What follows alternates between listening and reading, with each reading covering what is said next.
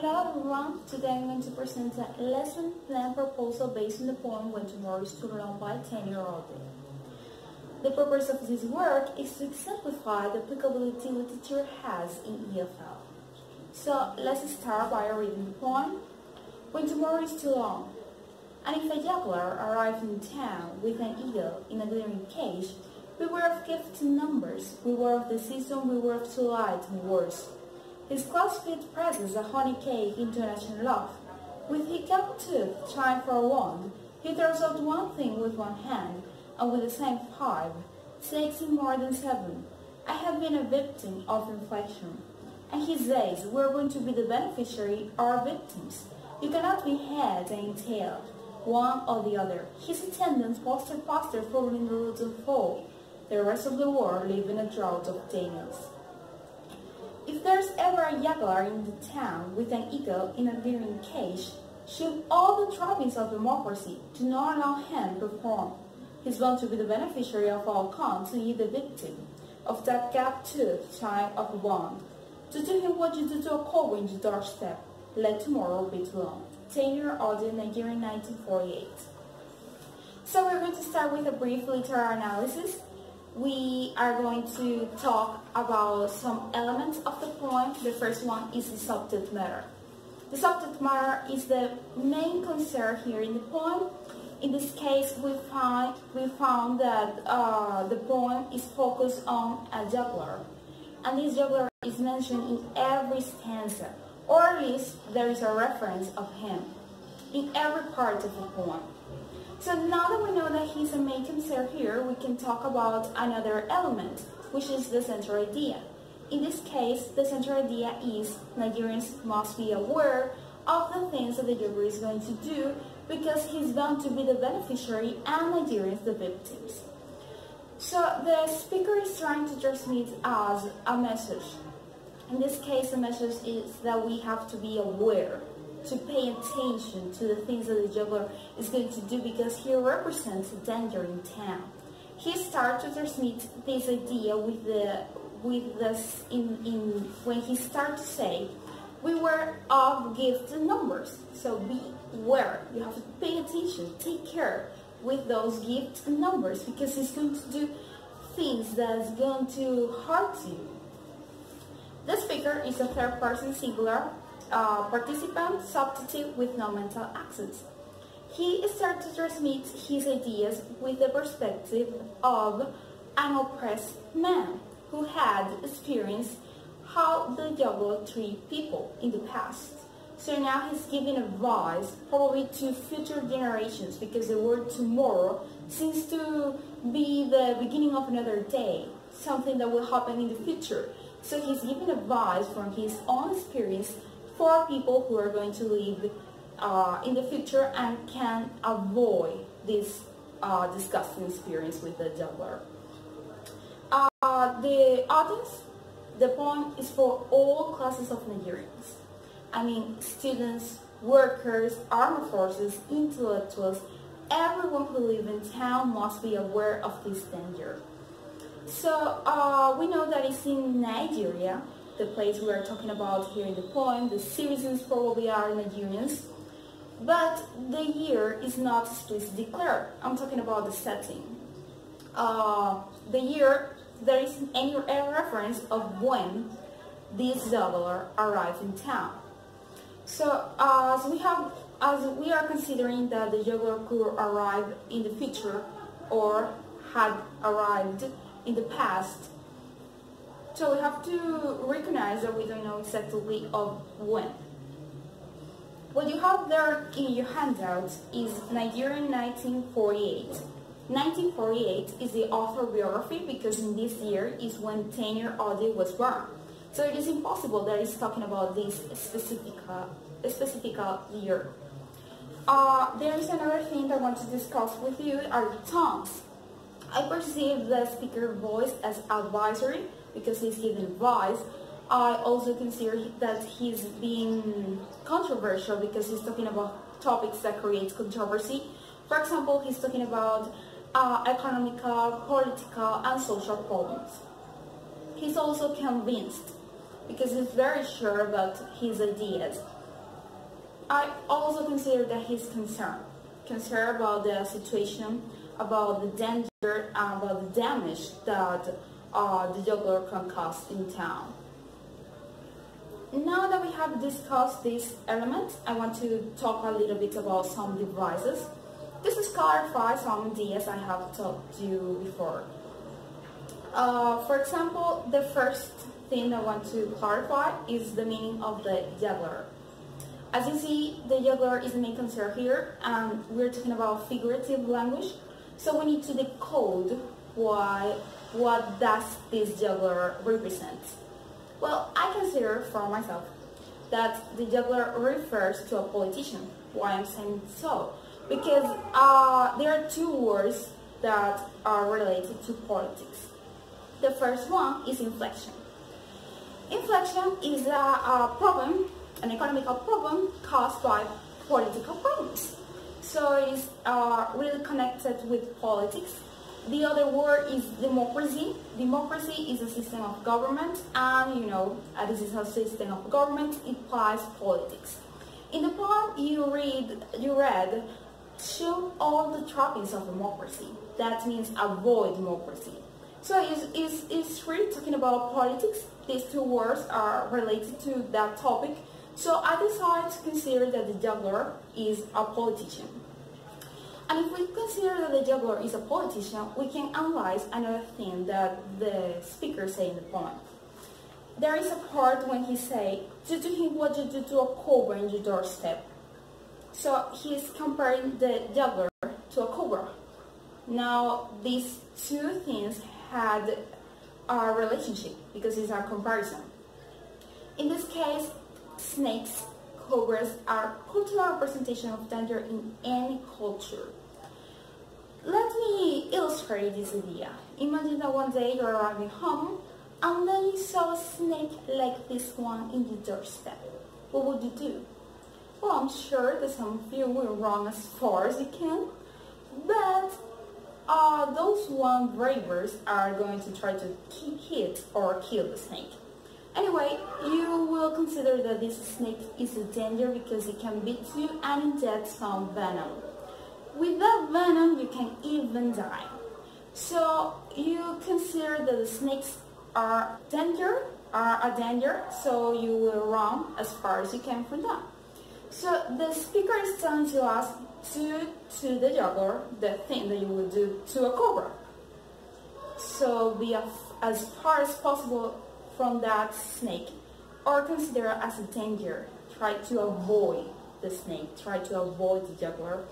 And for me, try to avoid politics and politicians.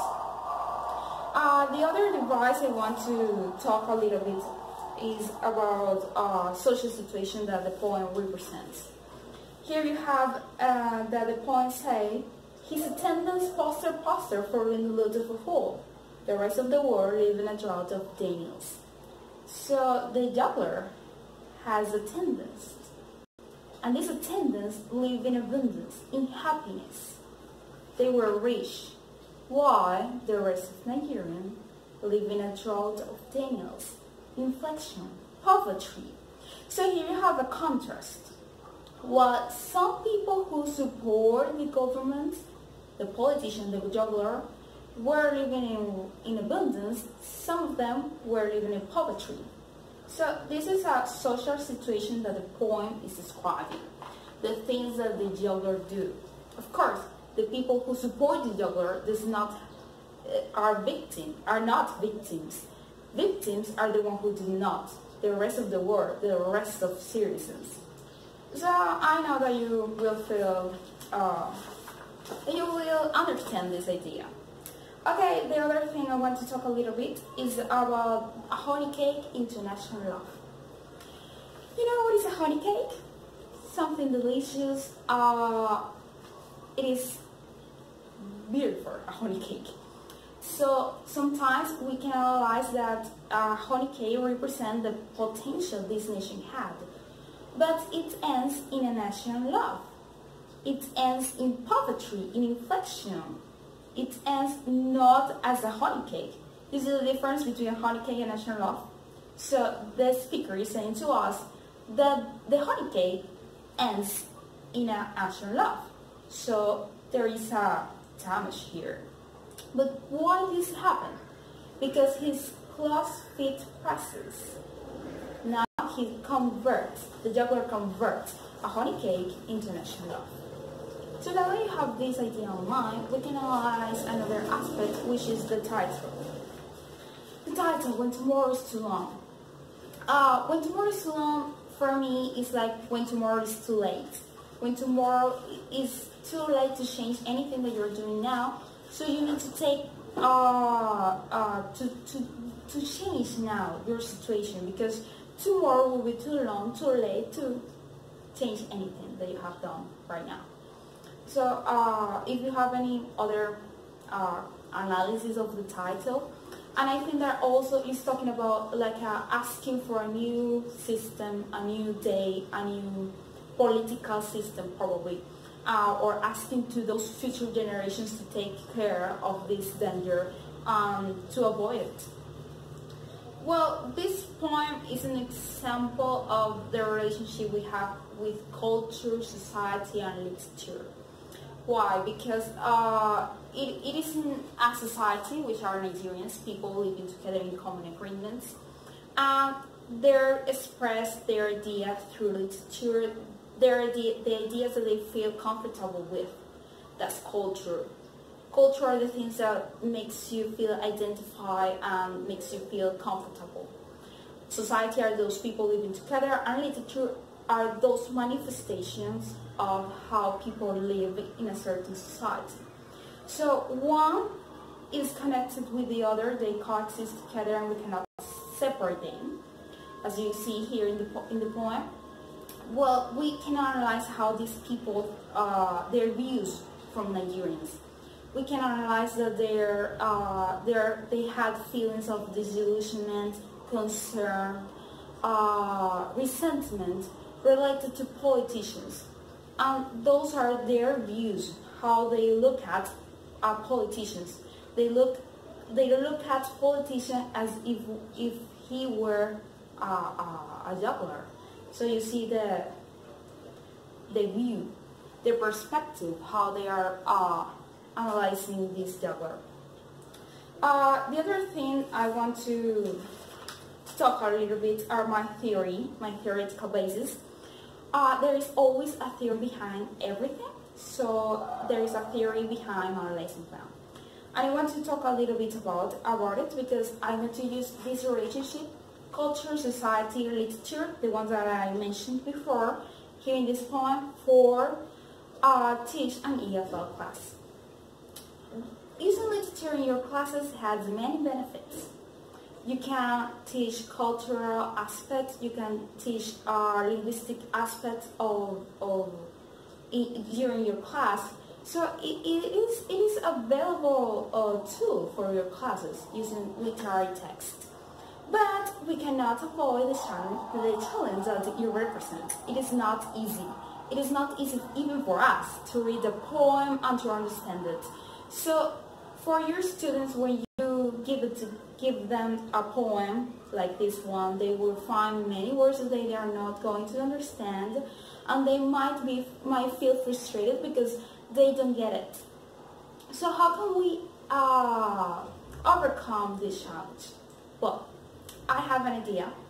I'm going to use the theme of my poem, that is politics, as a topic for my class.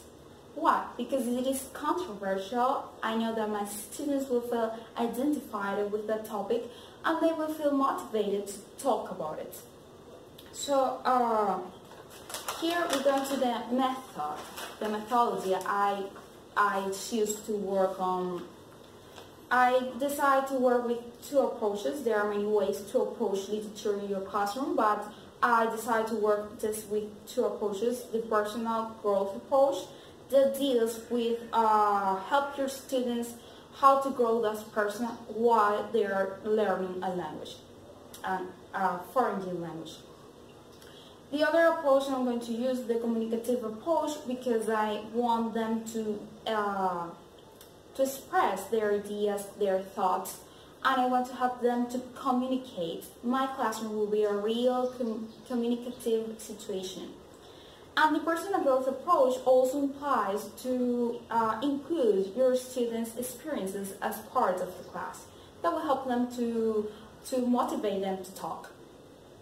Okay, my method, I decided to work with 3 objectives. The first one is going to be for adults, because I'm going to work with adults from a private institute. I decide to, if you're going to talk about politics, I recommend you to use a private stage, a private place, because you know that private place, because you know that sometimes in public places some things might be misunderstood and could create controversy. So I'm going to work with adults because I think that this topic requires experience, and it also requires mature people, because it is a controversial topic. I need people who respect each other. So my students are intermediate. That means, according to the Common European Framework Reference, that they can deal with basic grammar structures, and they can express their ideas. So that's what I need, people who can express their ideas, their thoughts, their experiences. Now we're going to work during 90 minutes with 3 objectives. The first one, to understand the cultural views of the text and express opinions about it. I need them to understand how Nigerians feel, and they're going to do that by reading the text and expressing their opinions. The second, to increase opportunities for interaction with other students, defending with arguments their political opinions. So they have to support their ideas and to express what they think about politics. The third one, to improve the students' reading, writing, and speaking skills with activities that promote critical thinking. So this is going to be a reading class, but I'm going to use other skills. For example, at the end of the class, we're going to do a writing activity, and then we're going to do a speaking activity to involve other skills, so it will be an integrative class. To promote critical thinking. Why critical thinking? Because they have to reflect on a controversial topic, and they will be in front of someone else's ideas, so they will have to support their own ideas and to reflect on someone else's ideas.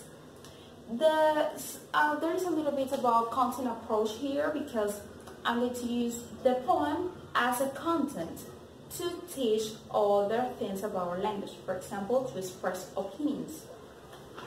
So for the first stage, the warm-up, the teacher introduced the class with the following activity. On a piece of paper, each student writes down 3 words which he feels describe politics.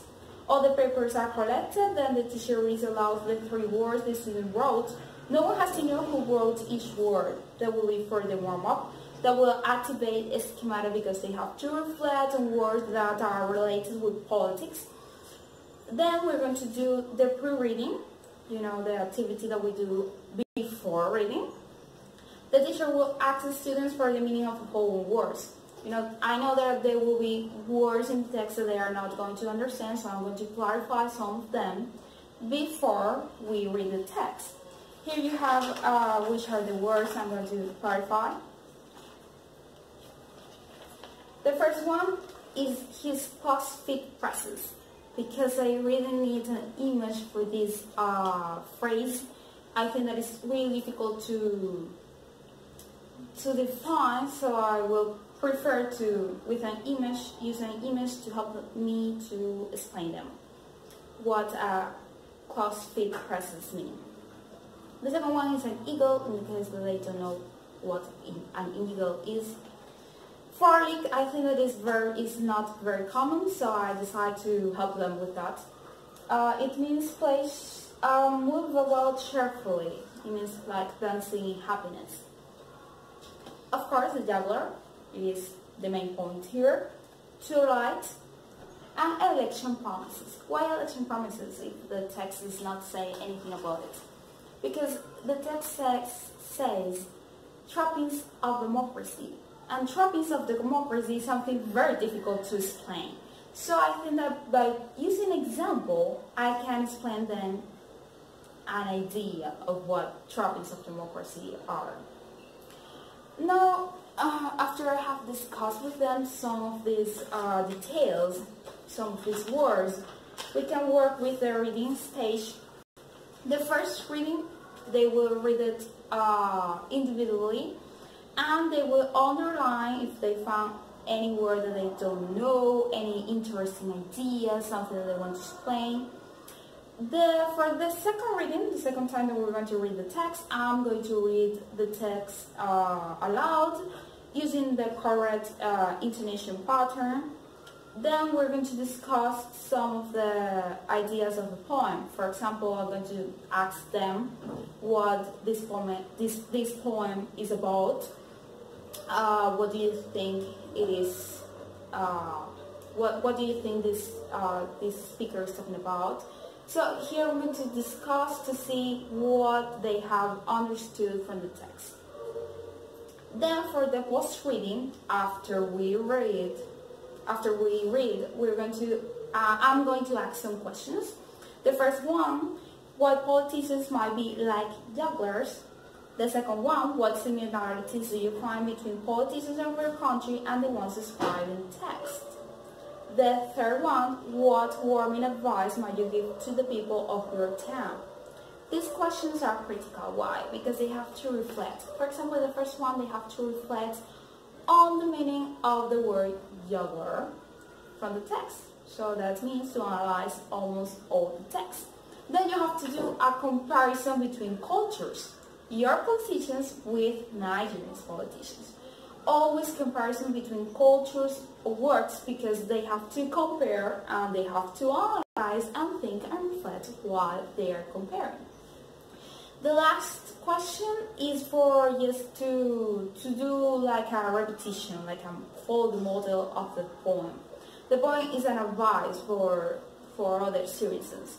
So I will ask them to give an advice to other people from their town, for people from their communities, and they will see if they can apply the same ideas that the speaker had applied on his text. For the wrap-up, the last but not least part of my lesson plan, students are organized in a conversational line. That means that one is in front of the other to discuss their answers. The teacher accepts if students read their answers, but they should explain with their own words.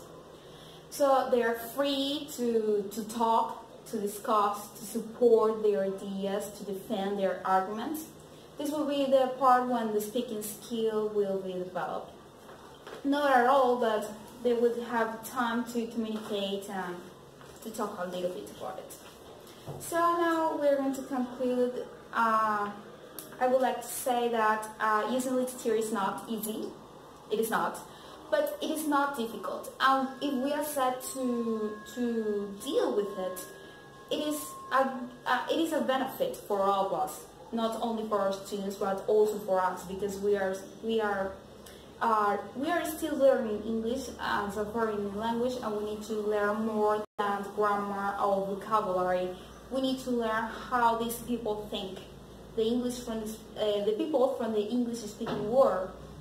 So it creates awareness of the language that you are using, not just in the linguistic aspect, but there are other aspects that we need to focus on.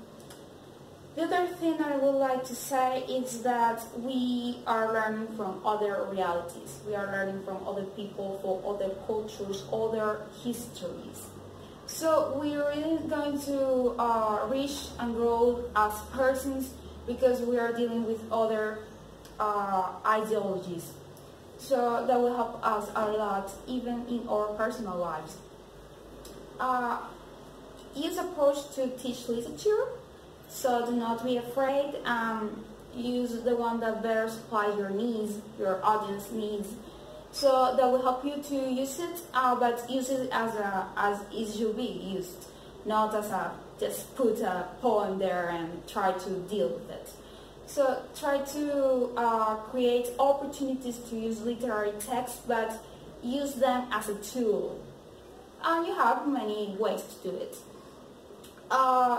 We are not just teaching our language, we're not just teaching how to speak, we're teaching how to think. That is why we need to include critical thinking in our classes. We need to teach more than just how to express ideas, but we need to teach these people how to deal with the ideologies from the English-speaking world. And never forget to enjoy your classes. Be a good teacher and make your students to enjoy using literature. Make it as an enjoyable experience, and they will love it, and then you can use it anytime you want to. So I would like to say that don't just teach our language, don't just teach how to speak, but teach how to think. Thank you for watching this video. I hope you like it. If you have any comment, any idea, please write. Bye.